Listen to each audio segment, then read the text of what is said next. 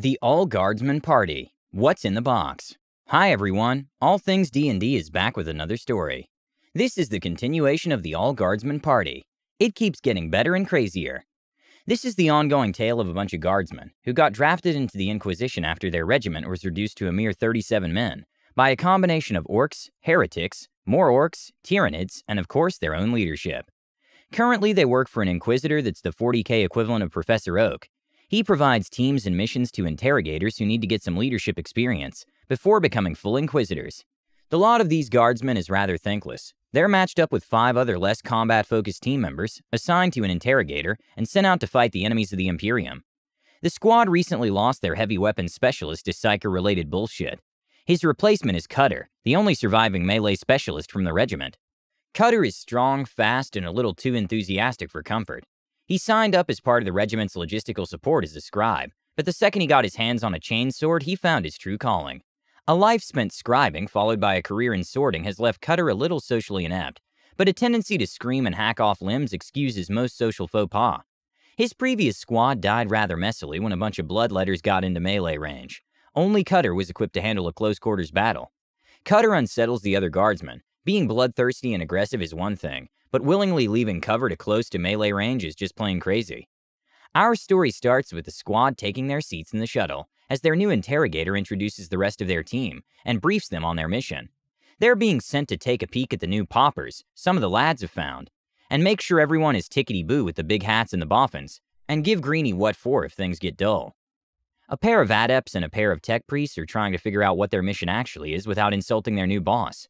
An older man is serving tea and helping to decipher some of the interrogator's more arcane expressions. Doc is taking notes. Cutter is ignoring everything in favor of raiding the snack bar, and Nubby is picking at the decorative inlay on the table, trying to see if it's actually gold. Twitch is watching Sarge and getting very nervous. Sarge has realized he's currently in the presence of the greatest known threat to a guardsman's life in the galaxy, an enthusiastic officer. The All Guardsmen Party and what's in the box. So no shit, there we were on our way to an active war zone to investigate some guardsmen's shiny new guns. Guns which were apparently so good that soldiers were refusing orders from the commissariat to destroy them and demands from the Adeptus Mechanicus to fork them over. For the sake of these guns, guardsmen were actually defying 2 organizations that scared the bejesus out of any sane soldier, including us. We were quite possibly going to try to take these guns away from an unspecified number of guardsmen, while they were using the guns in the middle of a battle with orcs. Our interrogator insisted it would be jolly good fun. The interrogator was such a stereotypical upper-crust officer that it bordered on parody. He was prim, proper, cheerily bloodthirsty, and almost impossible to understand. Given the slightest motivation, he would regale anyone around him with old war stories, or musings on the art of war, or lectures on proper gentlemanly behavior. He wasn't one of the sneering bureaucratic officers, though. He firmly believed he was just one of the lads, and liked to get stuck in with the rest of the boys. To top this all off, he actually embraced the moniker Rupert, the insulting guardsman term for a knobby officer, and insisted we call him by it. We would have called him that anyways. He was a complete bloody Rupert, but it just wasn't the same if he liked the name. He'd spent decades in the guard leading heroic charges by day, hosting formal dinners during the evening, and retiring to the best accommodations around for the night. Fighting in the dark would simply be barbaric, and was well beneath him. At some point in all this, he acquired an incredibly skilled Batman, who became absolutely key to the smooth running of his life. Providing tea before it was asked for, scheduling meetings that no one knew was needed, and identifying and disposing of several discrete threats to his charge's life. One day an Inquisitor took note of the Batman's literally supernatural talent for butlery, and there was a bit of a scandal. One thing led to another, and both of them wound up joining the Inquisitor's retinue. Now, years later, they were still together, and working to bring a better class of manners to the Inquisition. We called the Batman Alfred. We traveled on a Navy vessel in surprising comfort. Apparently, the captain's family knew the Ruperts or something. In fact, it seemed that everyone over a certain rank had some sort of familial connection to our interrogator. The adepts spent the trip learning military law, the tech priests studied the technical reports on the new guns, and we tried our best to do our usual drill and sleep routine. Our interrogator wouldn't have any of that, though. The bugger insisted on wandering down to our barracks every few hours. Not a day would go by without him telling us the story of some incredibly valiant charge, stalwart defense, or duel to the death with the enemy's leader. Sarge noticed that these stories never seemed to mention how many guardsmen died along the way. The Rupert also frequently dragged the adepts and tech priests down to our quarters and insisted they brief us on the results of their research.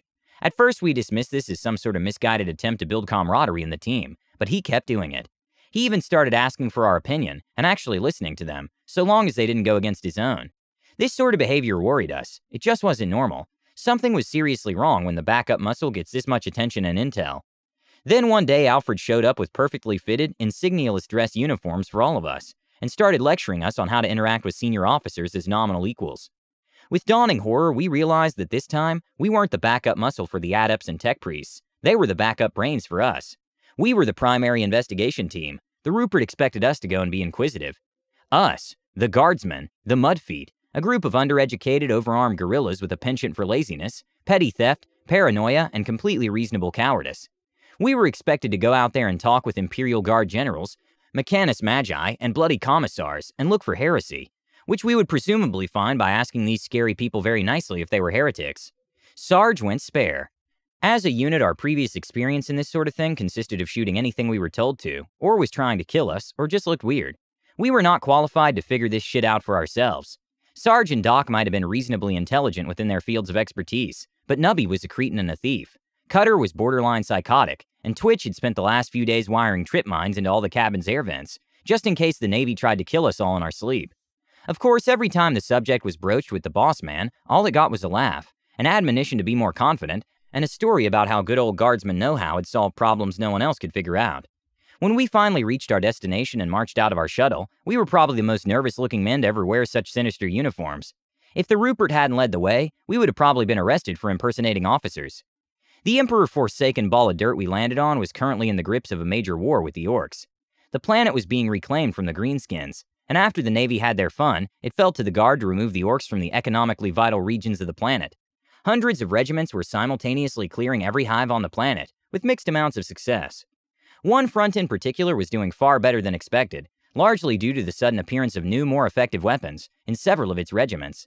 Imperial forces were rapidly pushing Greenskin forces out of the outer hive, and at this rate the hive would be taken months ahead of schedule.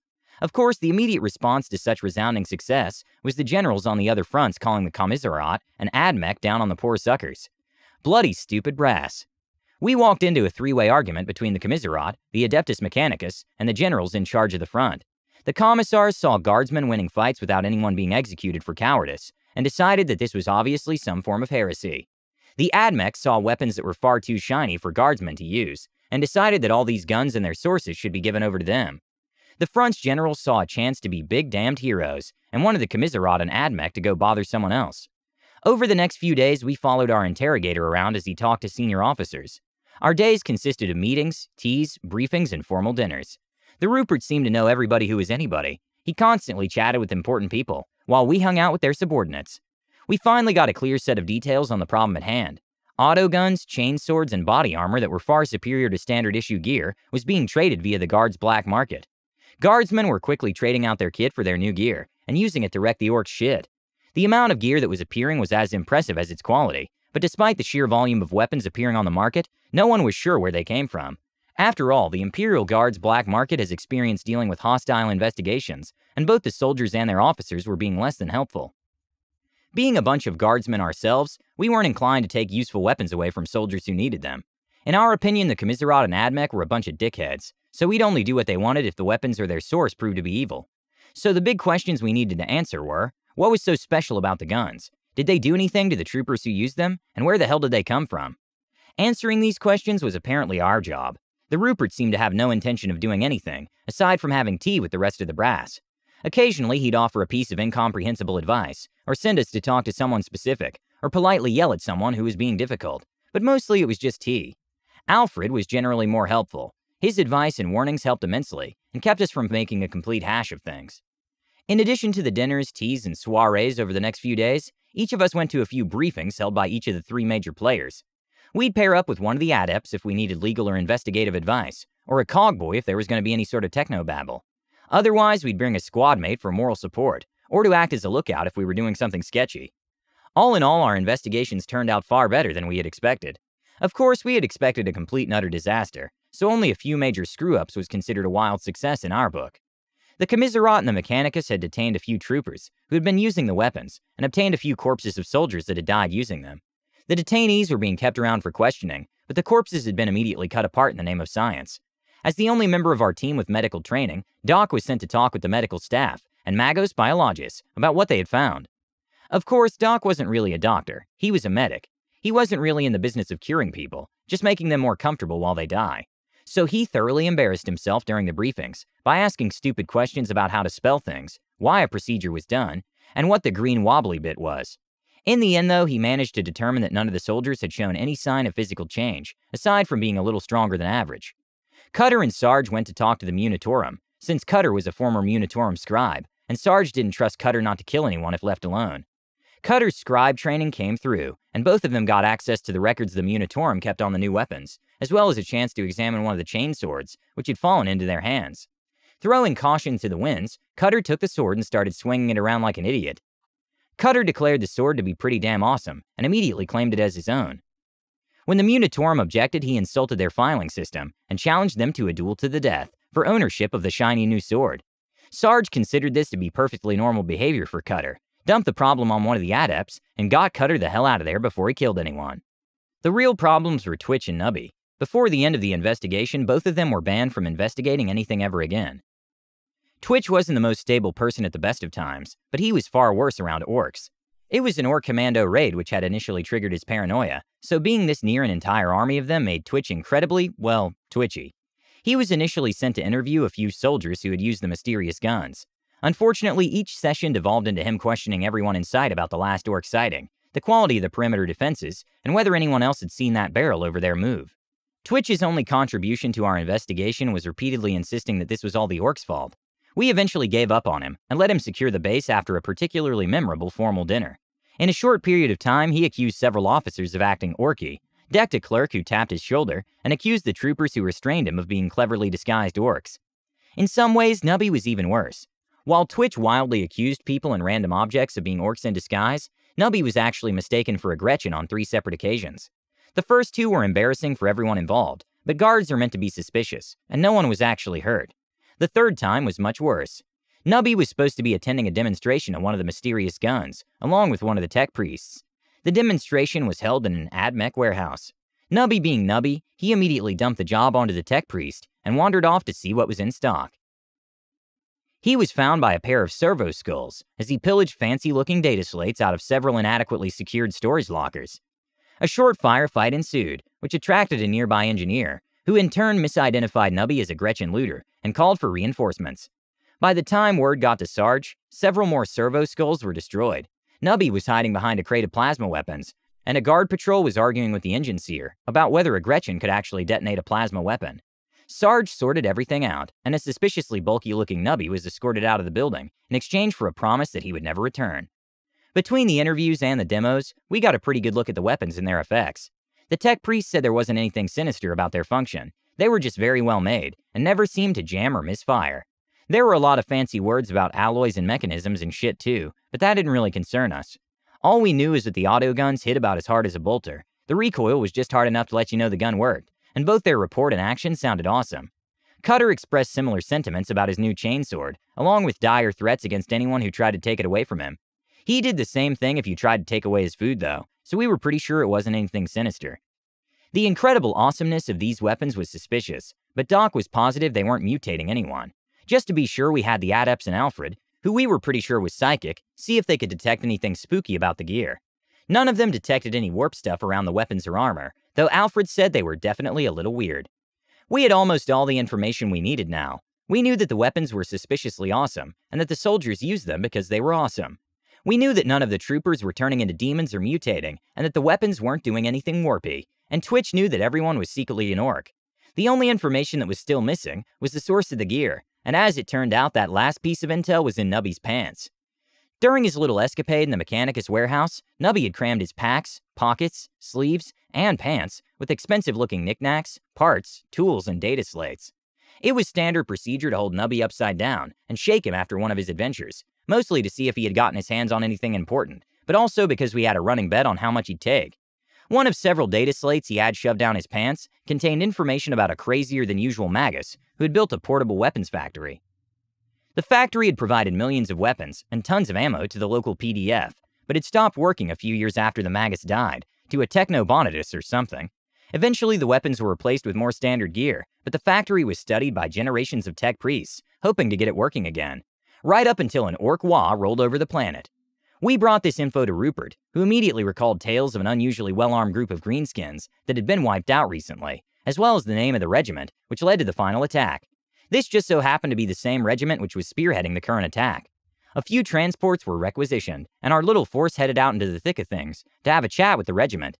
Of course, within minutes of our departure, convoys from the Commiserate and the Adeptus Mechanicus rolled out as well. The regiment in question was currently so far forward that you had to cross through orc-controlled territory to reach them. The only reason they weren't considered to be cut off and surrounded was the fact that they were kicking so much ass that their boots had started to smell like orc butt. None of us were keen on crossing the gap between the main lines and the regiment, except for the Rupert, who was happily standing out of the top hatch and waving his sword around. We were paragons of bravery when compared to the adepts and tech priests, though. They didn't see the attraction of driving through a burned-out city filled with orcs. The second we left Imperial lines, our vehicles started taking small arms fire. Our interrogator cheerily blasted away with the pintle-mounted gun, while we kept our heads down, and the non-combatants pissed themselves in terror. All in all, the drive was pretty pleasant, though. Nothing heavy enough to pierce the armor was fired at us. The drivers dodged all the landmines, and none of the orcs were good enough shots to hit the Rupert. Unfortunately, it came to an end at a crude barricade a few blocks short of the regiment's position. Now, a sane man would have just driven back a bit and tried a different street, but not our Rupert. With a tally-ho, he hopped out of the top hatch and charged the barricade.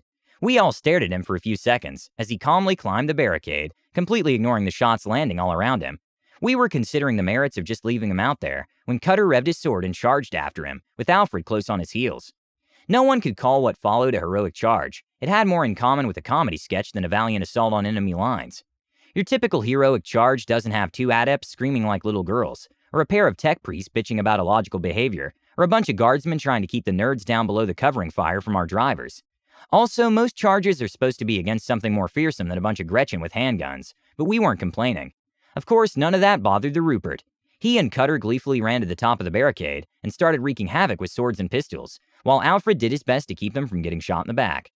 Eventually, the rest of us caught up with the idiots. The Gretchen routed, the drivers headed back to the main lines, and the Rupert led us on an invigorating stroll through the city. We followed the sound of autogun fire to the regiment's perimeter, where we found the way blocked by a bunch of full-sized orcs, who were busy tossing Gretchen out of cover and watching them pop. Cutter found this utterly hilarious. Thinking quickly, Sarge had Alfred distract our interrogator with a flask of tea, while we formed a plan. Twitch would lead with some grenades, Sarge would flank left, Nubby and Doc would lay down covering fire, and Cutter would run straight in screaming before any of us got into position. Cutter's sudden charge caught us all off guard. It's a widely known fact that no guardsman has any business being closer to an orc than the maximum range of their las gun. Orcs are bigger, stronger, and tougher than almost any soldier, and they usually have a bunch of buddies nearby. Despite all this, the bloody psychopath was rushing straight into melee range of a whole squad of boys. We did our best to lay down covering fire and watched in surprise, as instead of dying messily, Cutter began taking the greenskins apart. His new sword wrecked their choppas, and his berserk fury surprised the hell out of the orcs. Limbs were flying, blood was everywhere, Gretchen were screaming, and not a single orc noticed that we were mowing them down while they were busy. But it wasn't enough. The orcs began to overwhelm Cutter, and we were sure that our melee specialist was going to be squig food. Then, with a scream that perfectly matched Cutter's, another group of guardsmen rushed into the orcs from behind. The fight was over in seconds, and we all moved forward to greet the troopers who had saved Cutter. As we approached, we noticed that each of them had a shiny new autogun, chainsword, and set of body armor. We had found the regiment. The walk to regiment's HQ was a little awkward. The troopers who escorted us were the biggest, ugliest, smelliest soldiers we had seen, outside of the Ogren auxiliaries, and their accents were the worst we'd ever heard. Now, every world has its own variation of low Gothic, and several older regiments even have their own battle languages. So it wasn't unheard of for guardsmen from different regiments to have trouble talking to each other, but this was just ridiculous. It sounded like low Gothic with half the letters missing, a lot of shouting, a bit of hitting, and a ridiculous amount of slang. We couldn't understand half of what they said, and they didn't even try to understand us. It was lucky that Cutter had picked up their language somewhere, and was able to act as a translator. With Cutter's help, we managed to convey that the interrogator wanted to talk to their commander, that 2 friendly convoys would be arriving shortly, and that we wanted to know where their guns came from. To our surprise, this was accepted without a fuss. There weren't any pointed questions or evasions or violent reactions. The Rupert, Cutter, and Alfred went off to talk to the regimental commander, while the rest of us were taken to see what the troopers called the box. The box was a huge pile of pipes, gears, screens, and other techie stuff, all crammed into a cube the size of a normal hab, which sat on a large flatbed in a warehouse. It had a big hopper on one end, and a few conveyor belts coming out of the other, as we watched a huge mess of scrap metal was dumped into the hopper by some of the troopers. A little while later, a few of the new weapons rolled out on the belts and were collected by the troopers. The tech priests were freaking out and yelling at each other in binary. We took this as a positive identification of the box as the Magus' gun factory. We sat around and watched the box for a bit, while the adepts and tech priests did their thing. Sarge and Doc speculated about the value of the box, and whether the odd behavior of the troopers was something sinister or not. To a man, they were bigger and meaner looking than most guardsmen. The regiment was much further forward than any sane guardsman would push, and they all seemed to be happy. Guardsmen are not supposed to be happy. Sarge was beating on some sort of demon living in the box. Doc thought that there might be some sort of heretical archaeotech in there. Nubby didn't care, and Twitch had his own theory. Twitch's paranoia had apparently gotten the better of him. He was interrupting every conversation to tell us that the troopers were orcs, and that the box was full of orcs, and that the orcs outside were double orcs. Eventually, we sent him to go secure a base. The nerds said they couldn't concentrate with all his shouting. When the interrogator returned from his little meeting, we brought him up to speed on the box. Sarge and Doc shared their concerns about it being demonic and corrupting the regiment, but the Rupert wouldn't hear a word of it. He maintained that the regiment was positively spiffing, a splendid example of indomitable guardsman spirit, and that the regimental commander was a jolly good fellow with just the right attitude for life in the guard. Manners might need some polish, though.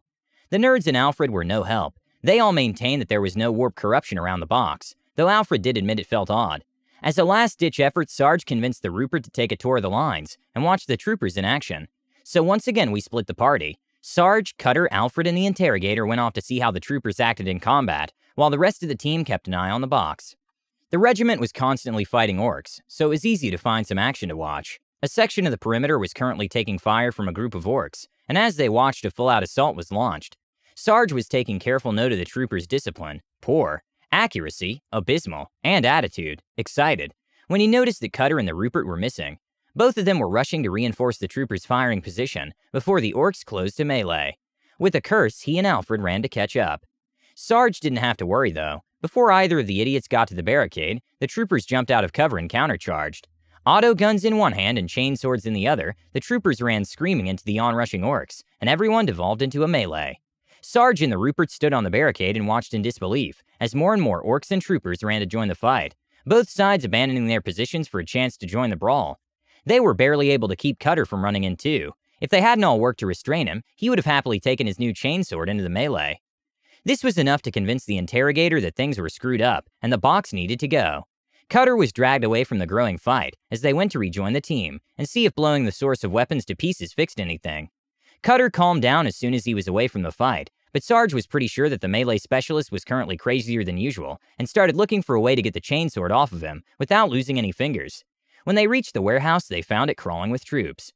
With Cutter's help, they talked their way inside where they found blood, bullet holes, several more troopers guarding the box, and Twitch barricaded in the room he had been fortifying. While Sarge and Cutter had been out spectating, the rest of us had been chilling in the warehouse. Suddenly, all of our comms went dead, and one of the tech priests helpfully informed us that we were being jammed.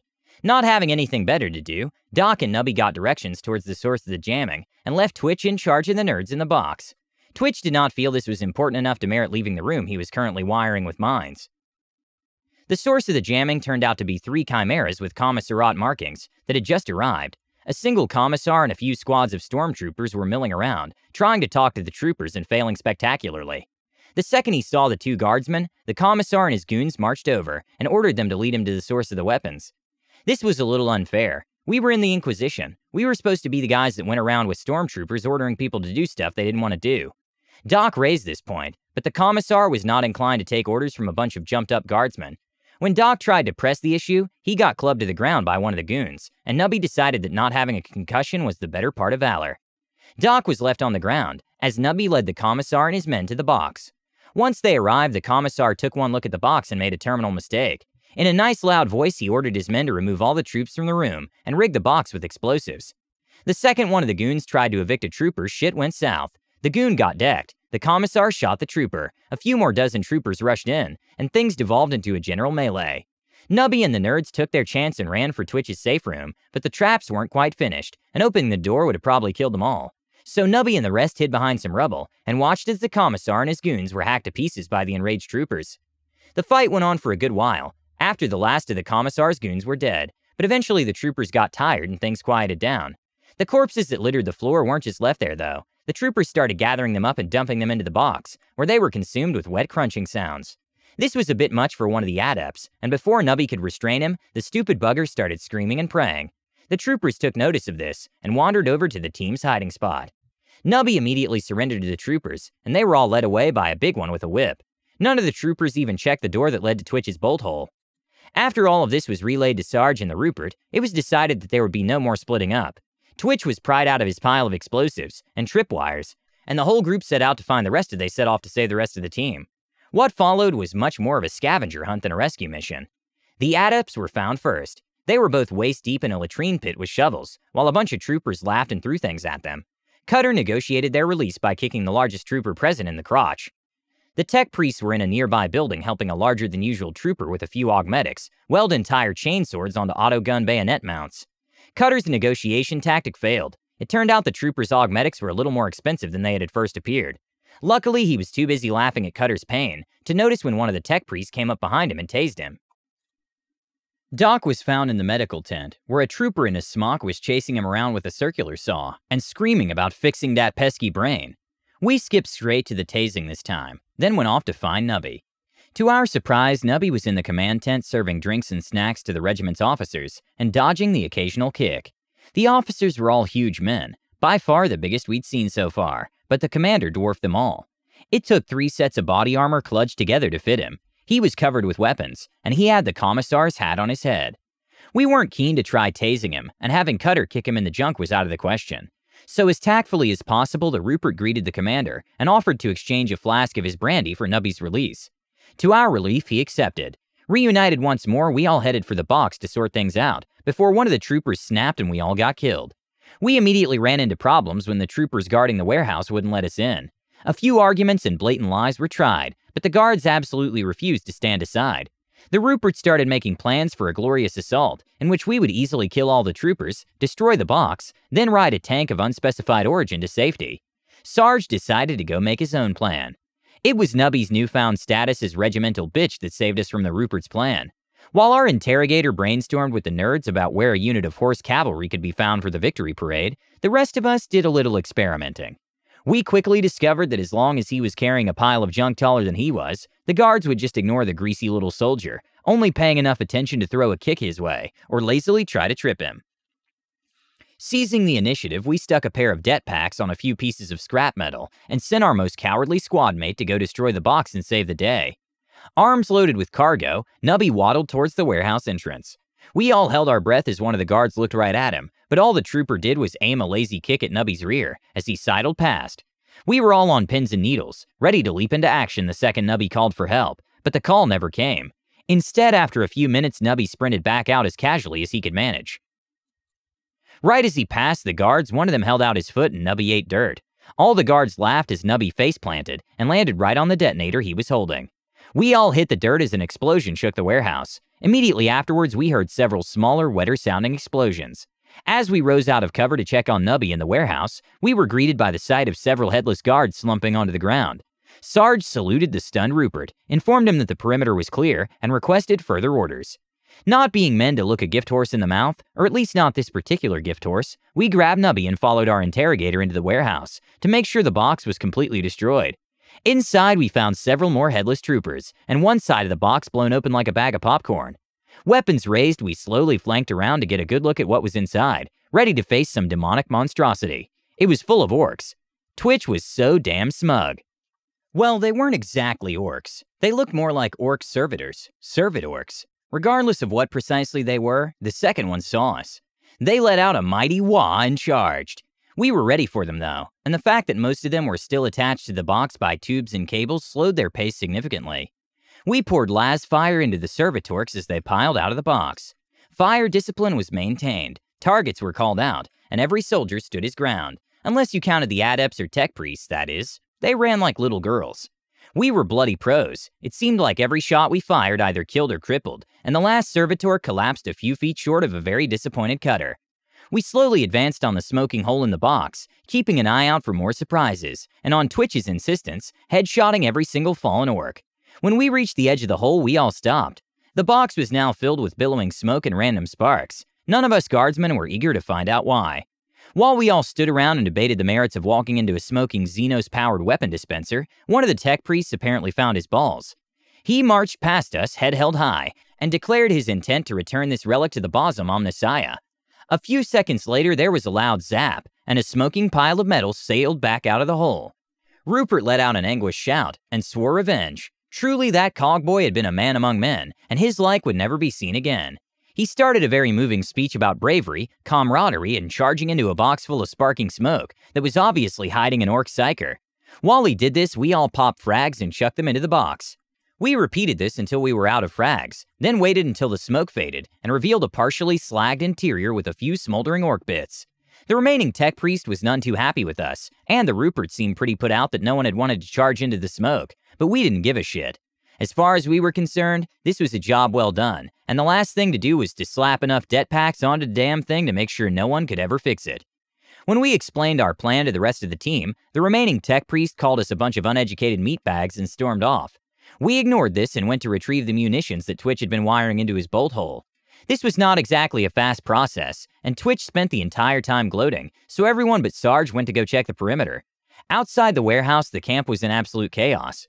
Only the troopers near the warehouse had lost their heads. The rest of them just seemed to be very confused about just what the hell was going on. The Rupert grabbed one of the panicking troopers and demanded a status report. In an entirely non-orky accent, the soldier explained that the entire regiment had just realized that they were overextended, short on ammo, and had no defensive positions worth manning. The entire regiment was preparing to bug the hell out and get back to the main Imperial lines. If we wanted to get out before the covering barrage hit, we better get moving too. It felt damn good to hear that. We were all congratulating ourselves, grabbing well-earned smokes, and watching Twitch work when the tech priest returned. He made a very passionate-sounding plea for returning the box to the AdMech for study. His completely monotone voice was overflowing with emotion, and it melted our icy guardsmen' hearts. How could we stand in the way of science and deprive the Mechanicus of what was practically a holy relic? With tears in his eyes, Sarge told the tech priest that he could take home all the scraps he could carry after we blew the damn thing to shrapnel. For some reason, this didn't go over well. There was a lot of shouting, some unkind things were said, and eventually the Rupert came over to see what all the fuss was about. We explained the situation, and the tech priest made his case for taking the mind-altering Xenos-powered box of horrors home with them, and presumably marrying it, since he loved the damn thing so much. Luckily, our interrogator came down on the side of reason. He very politely told the cogboy that this idea was incredibly stupid, and by extension so was the cogboy, for even thinking it. This was the final straw for the tech priest. He screeched something in binary and metal claws ripped through one of the warehouse's doors. Apparently, the Mechanicus convoy had finally arrived. The senior magus of the local AdMech detachment, the one who had been arguing with us about proper ownership of the weapons during the investigation, tore through the doors, and he was a lot bigger than we remembered. When we had initially dealt with the magus, he had looked like a normal tech priest. He'd apparently decided to go get a few combat augmetics for his trip to the front. Being guardsmen, we all firmly believed that there was no such thing as overkill, but this was close. There were probably smaller dreadnoughts out there. He stomped in with a few servitors backing him up, and calmly asked the Rupert to reconsider. A sane man might have seen the folly of arguing with a 3-meter-tall pile of guns and mechadendrites, but not our interrogator. In his mind, there was no way he could be wrong. Anyone who disagreed was either unbelievably stupid or doing it just to spite him. Therefore, it was his job to either educate them or win them over with his gentlemanly charm. While we all stood back and tried to look non-threatening, the poor bastard did his damnedest to explain the way the universe was supposed to work, to an increasingly annoyed magus. When this failed, he tried to appeal to the humanity of a creature that was more closely related to a lemon Russ than the average human being. When that inevitably failed, the Rupert gave in to his frustration, drew his sword, and challenged the metal monstrosity to a duel. The magus responded by tasing him. Tasing probably isn't the right term. For one thing, most tasers aren't Tesla coils mounted on the end of a metal tentacle. Also, tasing doesn't usually involve a 10-foot bolt of lightning that melts swords or chars arms to the bone. It sure as hell incapacitated the Rupert, though. That was enough to convince us that we wanted no part of this shit. While Alfred and Doc saw to our slightly overcooked interrogator, Sarge formally surrendered the box to the magus and had Twitch hand over the detonator to the explosives he had covered the box with. We bid farewell to the magus and the little shit stain of a tech priest, then made our way to the exit. As we left, we watched the two cogboys, practically oiling their pants in delight, walked up to the box, then reverentially entered it through the hole we had blasted. Then Twitch hit the trigger on his backup detonator. Seriously, who doesn't set up redundant detonators when they're doing demolition work? It's not like you want to walk up and try to fix it if your detonator fails. Some people are just so stupid. We made our way to the chimeras the commissar had used to get here and requisitioned a few drivers from the regiment. The trip back was much less eventful than the trip out. Half a regiment had just been through the area, and no Gretchen is dumb enough to take potshots at a chimera. Sarge used the vehicle's Vox to call HQ and get them to walk the covering barrage over the regiment's former position after the retreat was finished. Sure, we had reduced the 2 tech priests in their box to greasy stains on the ground, but there was no harm in making sure. We rode back to HQ with the comforting sound of IG artillery in our ears. Sarge delivered the team's report to the generals and the other bigwigs, since the Rupert was doped to the eyeballs on painkillers. We gave the regiment and the remaining weapons a clean bill of health. After the box and its weird boy had been dealt with, the weapons had stopped being supernaturally awesome, and the troopers had stopped acting like orcs. All that remained was some perfectly normal gear and some unusually buff soldiers. We pinned the death of the commissar and his stormtroopers on the orcs. It was more or less true anyway. The commissariat wasn't exactly happy with this explanation, but they blamed us instead of the troopers, and we were already on our way off planet, so we didn't worry too much. The Mechanicus was also pretty pissed about the destruction of the box. Unfortunately, their boss had mysteriously gone missing during the retreat, and they didn't have the authority to really do anything about it. We suggested that both groups lodge a formal complaint with Oak. With the help of Alfred, we requisitioned a berth on a Navy ship, going our way, then got the hell off that planet before the Commiserate or Mechanicus tried to kill us. The ride back to Professor Oak's spacefaring inquisitorial doom school was relaxing. Doc got to learn about Augmetic's shoulder sockets, and even helped a Navy surgeon install one on the Rupert. Nubby and Cutter played around with the weapons and gear they had looted. Sarge helped Alfred write the final report, and enjoyed the fact that the adepts were too scared to talk to him now. Twitch gloated like a dog that caught a squirrel. Every conversation with him started with, "Remember how I said it was orcs and you all called me crazy?" There's nothing quite as annoying as a paranoid who's been proved right. Eventually, we got back to Oak's ship, delivered our report, and wandered back down to our little section. It was good to be home. A few days later, well before we could get into the proper spirit of R&R, a runner came for us with orders to report to Oak's office. We all thought back to when we told the AdMech and Commiserate to file a complaint, and desperately hoped that Oak wasn't about to turn us all over as a gesture of goodwill. Sarge's fears were unfounded, though. After the rest of the team arrived, Oak praised us all for our exceptional performance.